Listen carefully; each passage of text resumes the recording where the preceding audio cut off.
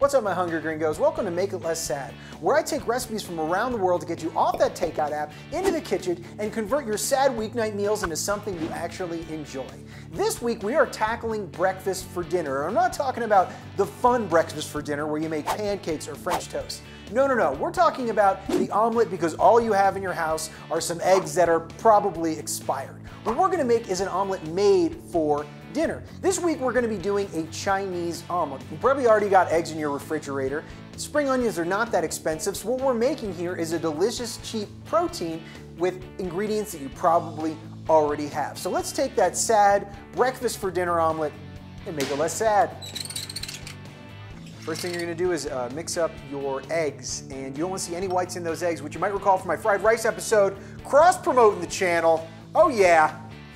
All right, now that we're done mixing up our huevos, we're going to put in some green onions. You're gonna kind of get it thick, like a batter. And next we're gonna add some salt. Let's do it. All right, so we're gonna put this over a high flame. You want it to get pretty hot, not too hot. It's a lot different than a traditional European omelet. So you're gonna add some of your canola oil. When it's smoking, that's when you know it's ready. All right, we're good to go. We're gonna grab our magical spatula over here and then add our eggs. You're gonna move it around a lot.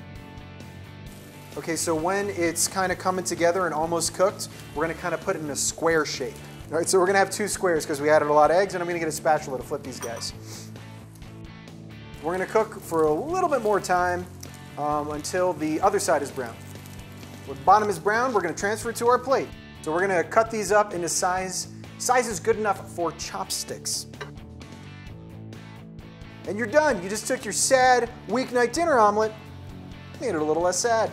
Had an awesome time hanging out with you this week, my hungry gringos. Make sure to like and subscribe if it's your first time on the channel, and you'll get an awesome new easy recipe in your inbox every single Wednesday.